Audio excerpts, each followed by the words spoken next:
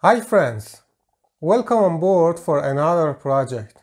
This is an AC energy measurement circuit. It means it can measure the AC voltage RMS, current consumption RMS, real power, power factor, and also the energy consumption of the load or kilowatt hour. And it shows all of these parameters on this small OLED display. So as usual, I designed a schematic and PCB using Altium Designer and shared the PCB with my friends using Altium 365. Also sent the gearbest to PCBWay, and as you can see, the fabrication quality is just pretty nice. If you remember, I had published another version of this circuit in the past using an Arduino board. However, this design is more compact and professional, and it looks like a final product. Let me explain the board just briefly. In the next step, I will go through the schematic and PCB. Here is the AC input, and this is the output to the load. This part of the board is to make all of the measurements, and this chip makes the measurements and send the data through this optocoupler to this side of the board. So this optocoupler provides a galvanic isolation between this part and this part, because the power supply for this part and this part are not identical. This is the power supply, non-isolated power supply for this section of the board, and this is the isolated power supply for this section. Provides power for this STM32 and this regulator, 3.3 volts regulator, and also the display. These four push buttons, these four push buttons are to calibrate the board. However, because I used some 1% tolerance resistors for the input, the calibration is not that much necessary. However, I have provided you this option anyway. So nothing very much remains on the top side. As you see, the input is protected. This is the fuse and this is a MOV, and this capacitor is for noise reduction, and this capacitor is for the capacitor based supply for this side, because the current consumption of this side is just 5 milliamps or so. This is the back side. Nothing special on the back side except for these passive components, and you can see the isolation gaps and creepage areas to follow the IPC and clearance for a high voltage. If the camera gets focused, the power rating of the shunt resistor is 6 watts at the moment, because each resistor is rated at 3 watts. You can increase the power rating to 12 watts if you use 4 shunt resistors in parallel. So it makes the shunt more stable, because it generates less heat for high currents, and as much as the shunt is stable, your measurement is more accurate. I think it's enough for this section. In the next step, I will go through the schematic and PCB. Alright, here is the home page of Altium Designer, where you have access to all of these nice tutorials. If you don't have the Altium on your computer, just follow this link in my YouTube video description and activate your free legal license.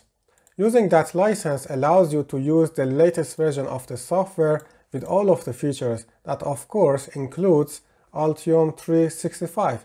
So just don't forget that and avoid any cracked version or anything, because all of them are infected with viruses and trojans.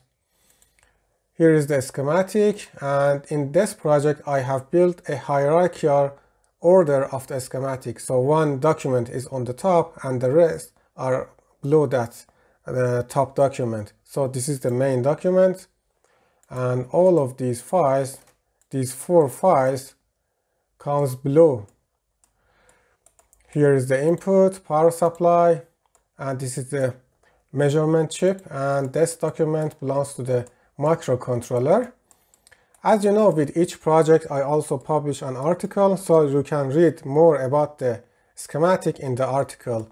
However, before I go to the PCB, let's check the specifications of this microcontroller. This part number in the Octopart website, STM32G030F6. So STM32G030F6. So the first one is nice. It's from STM Microelectronics. So it says the frequency is up to 64 megahertz, flash memory 32 kilobytes, and all of the necessary data, and the RAM size is 8 kilobytes. So as you see, it puts all of the necessary information quickly in front of your eyes before wasting your time in the datasheet. And also, this website allows you to build the bill of materials for free. So just don't forget that, because all of the features and services of this website is free. Here is the PCB layout. So as you can see, it's a 2-layer PCB board. The red is the top layer and blue, this one, is the bottom layer. Let's check the board size here from the properties menu. Board size, horizontal size is 16 millimeters and vertical size is 93 millimeters. So it's a compact board and you can embed this PCB in many enclosures you have. Let's check the design. Here is the input fuse, varistor, this capacitor for noise reduction, common mode choke, capacitor based power supply comes through here and provides the supply for this chip, and this chip makes the measurements and sends the data to this optocoupler.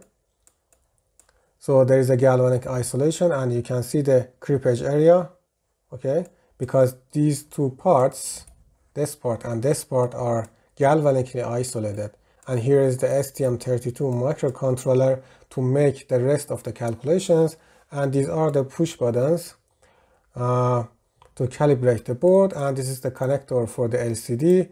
These two MOSFETs are for a voltage level conversion for the LCD, because LCD works with LCD is like a module and it works with 5 volts. So I have to convert the 3.3 voltage of the microcontroller to 5 volts, and the protocol is I2C. These components are for noise reduction. Actually, it is a pi filter, CLC, or I can call it pi. This is a 3.3 volt linear regulator. Nothing very much remains on the top. I told you about the clearance area. You can see here is the AC input, and I have implemented these clearances here to follow the IPC. Let's go to the back side. Here is the back side, almost a solid ground except for these tracks. The same for here. Let's go to 3D. There we go. Here is the 3D view. Here is the shunt resistor, and on the back side,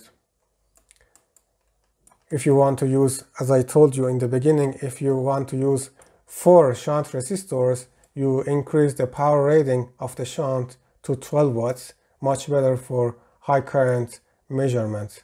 And these are some passive components, nothing very much. I think I covered most of the points. Let's go to the testing section and I will show you how you can calibrate and use the board. It's pretty easy. Alright, welcome to the testing section. As you can see, I have connected the circuit to the mains input.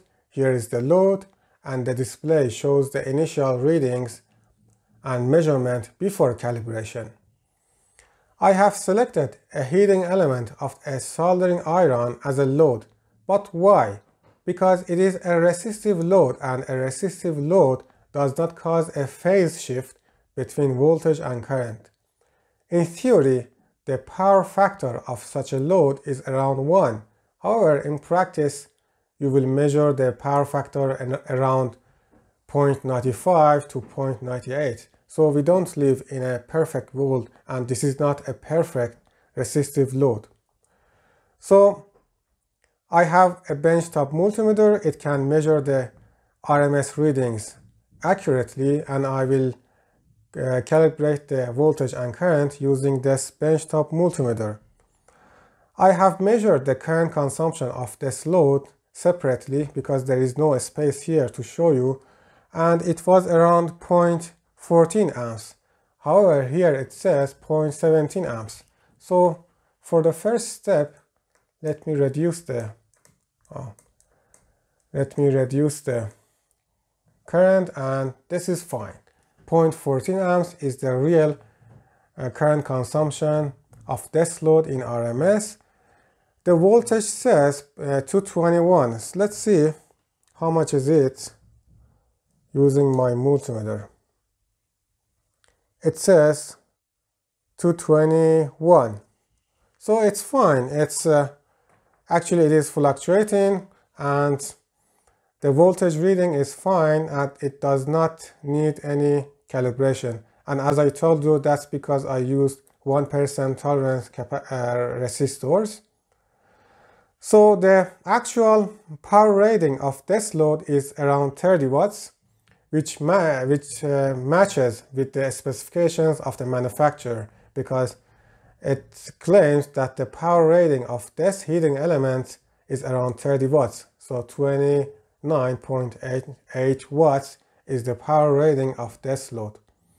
So as simple as that, just build the circuit and have fun and measure all of the loads, and even if you like, you can remove any of these parameters and put kilowatt hour and so in the display.